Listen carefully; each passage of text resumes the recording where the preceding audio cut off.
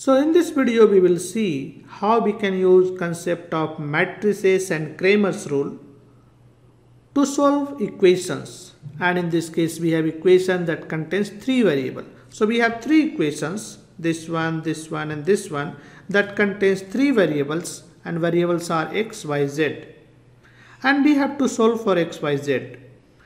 Now to solve for this we can use Cramer's rule, and that case first we have to find determinant value.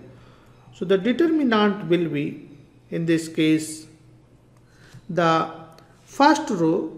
So these are the columns of determinant. So this is the first column, this is the second column, and this is the third column. So let us say this we will have 3, 3, 5, and the second column will be 3, 5, 9, and the third column will be 5, 9, 17. So you can calculate the value of this determinant. There is a method that is always given in the textbook. Here we will use a shortcut method to calculate this determinant value. So to use this shortcut method, what we have to do is we have to rewrite these two columns just close to this determinant.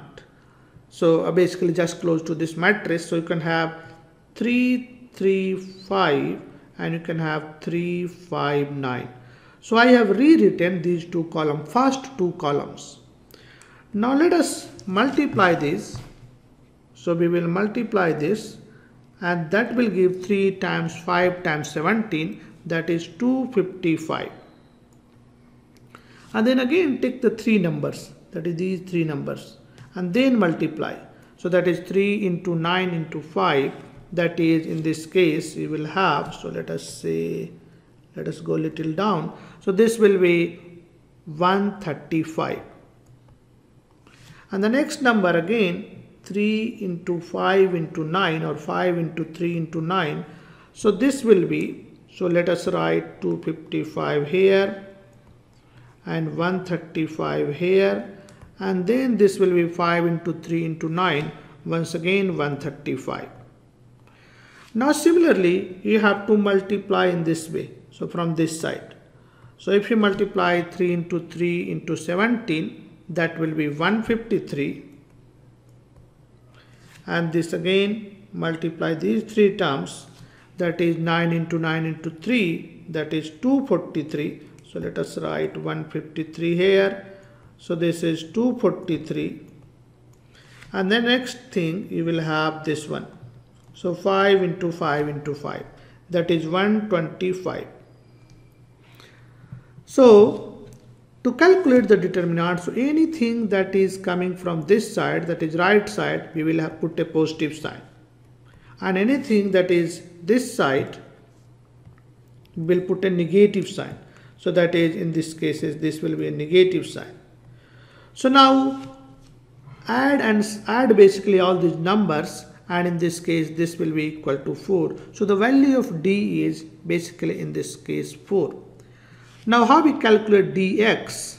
So dx is, so we have to calculate, the next thing is dx.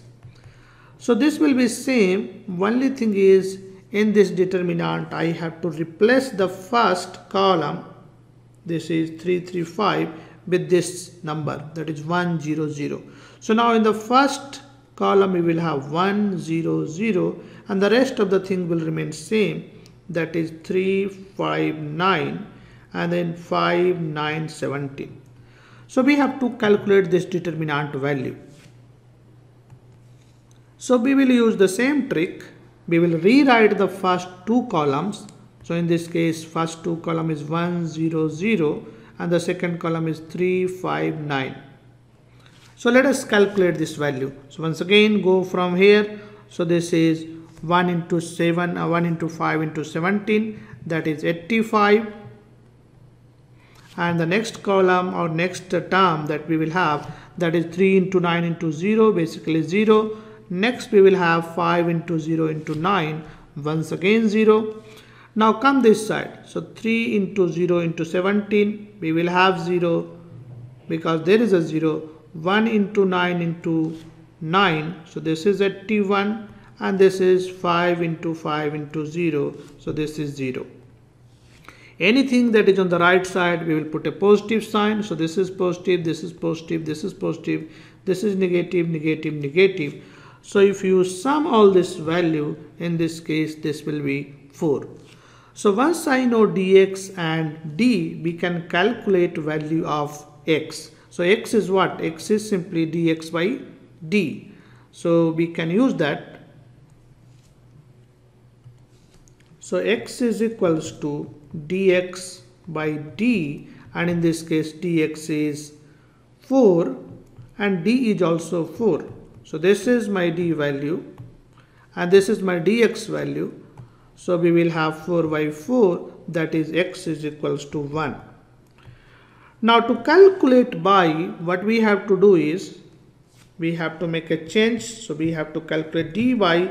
So now in this case, this determinant will remain same. So initial determinant will remain same, but we will now change the column corresponding to by, that is the second column.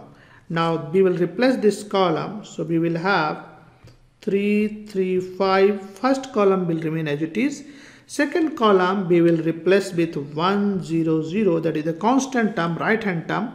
So this one. So we will plug this here. So that is 1, 0, 0. You can write in the red 1, 0, 0. And the third column will remain as it is. That is 5, 9, 17. So this will give the value of d by. So let us put into the black 5, 9, 17. Now we have to calculate the value of this determinant. So we will use the trick, that is rewrite the first two columns, that is 3, 3, 5, 1, 0, 0. And now start multiplying. So you can have this one. So this is 0, 17 into 0. This is 9 into 5 into 1, that is 45. And this is 5 into 3 into 0, that is 0. Now come this side, 7 into 17 into 3 into 1, that is 51. This is 9 into 3 into 0, that is 0. And this is 5 into 5 into 0, that is 0. Anything that is right, positive, and anything on the left is negative. So this time we will have minus. So this, if you add all this value will be, so this is plus 0 and this is plus 45 and here you have a 0. So if you add all this, you will have minus 51 plus 45, that is minus 6. So by we can calculate, that is nothing but d by d, and d by is minus 6 and d by already calculated, that is 4. So by is equals to minus 3 by 2. So by is equals to minus 3 by 2. Now we can calculate dz. Now to calculate dz, once again in the determinant, the first and second column will remain same. That is, the second column is here. So second column we have, that is 3, 5, 9, and the first column is 3, 3, 5. So the second column is 3, 5, 9. And the third column we have to replace with the right hand side. So right hand side we have 1, 0, 0. So this thing. So we have to replace the third column with 1, 0, 0. And then we can calculate the value of this determinant. As earlier, to calculate this determinant, we will repeat the first two rows, that is 3, 3, 5 and 3, 5, 9, and then we will multiply. So let us multiply this. So in this case, we will have 3 into 5 into 0, that is 0. And then we will have 3 into 0 into 5, that is again 0. And then we will have 1 into 3 into 9, that is 27. Now same from this side, 3 into 3 into 0, which is equals to 0. And then 3 into 0 into 9, which is 0. And 1 into 5 into 5, which is equals to 25. So anything that is on this side will be positive and anything that is on this side will be negative. So if you sum all this, in this case we will have dz is equals to 2. So now we can calculate z. So z is equals to zz divided by d, that is equals to 2, and we already know the value of d, that is 2 by 4. So z is equals to 1 by 2. So using Cramer's rule and matrices and some tricks, we solved this problem and we found the value of x by z. So I hope you enjoyed this video, and if you enjoyed, please like to this video, share and subscribe to my channel, and I will see you in the next video. Thank you.